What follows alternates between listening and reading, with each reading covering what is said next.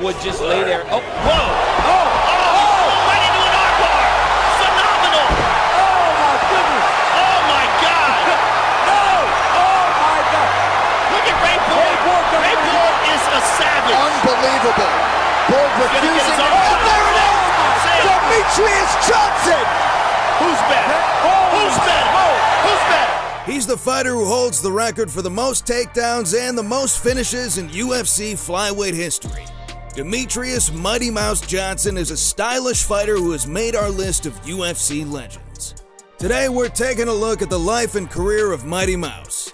If you like this video, be sure to subscribe and check back every week for more Ultimate MMA. Demetrious Johnson was born in Kentucky and early on showed a lot of talent in wrestling. Johnson was even offered a few scholarships for wrestling but turned them all down because he didn't want to leave his family behind. Johnson would eventually get his start in Alaska and then move on to World Extreme Cage Fighting. After a rocky start, Johnson eventually started racking up win after win, making a name for himself. Eventually, WEC merged with the UFC and led Mighty Mouse to his first UFC matchup. UFC 126 against Norifumi Yamamoto. Wow, look at that. Beautiful takedown. Oh man, good recovery by Kid. Johnson really switches his stance up a lot, Joe, and he comes in from all kinds of different angles. He is so fast. Johnson won that fight by unanimous decision and continued on in the bantamweight division. After some wins in the bantamweight division, Johnson competed in the UFC's very first flyweight bouts in a 4-man tournament for the belt.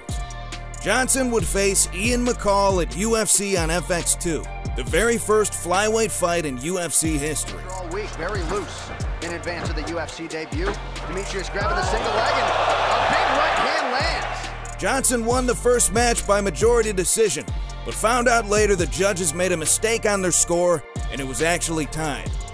McCall and Johnson had their rematch at UFC on FX, and this time Johnson made it out with the victory for certain. And Johnson this time around, his second cut down to 125 as McCall attempts the knee and ends up on his back. The transitions continue. But Demetrious had to adjust his wrestling in this match. McCall was able to level change and take him down, and so far it's Demetrious that is getting things done on both the offensive and defensive side of this wrestling match. Finally, at UFC 152, Johnson would face Joseph Benavidez for the flyweight championship belt. And he doesn't often. Look at that, not finished. That is just classic. Got a hold of that leg, underhooked that leg, got back up to his feet, eats a kick, and delivers a punch. This is such. It was a close and high-paced fight, but by the end, Mighty Mouse squeaked out a win by split decision and made his mark on UFC history. Johnson would go on to defend his title a total of 11 times. One of the more notable fights during this time came as a rematch against Benavidez at UFC on Fox 9. Johnson's technique is second to none. He just does everything perfect. If you Roger! And it's all over! Demetrious Johnson remains the UFC flyweight champion! Wow! Johnson won by huge knockout in the first round, stopping Benavidez in his tracks and earning a knockout of the night bonus. Another one of the biggest highlights in Johnson's career came on his 11th title defense against Ray Borg at UFC 216. Just lay there. Oh, whoa! Right into an armbar! Phenomenal! Oh my goodness! Oh my God! Oh my God! Look at Ray Borg! Ray Borg is a savage! Unbelievable! Borg refusing. Oh, there it is! Demetrious Johnson! Mighty Mouse secured a submission victory in the first round with the Mighty Whiz Bar and earned himself a Performance of the Night bonus. It wasn't until his rematch against Henry Cejudo at UFC 227 that Johnson would finally lose the belt. Again with the trip, but it doesn't get.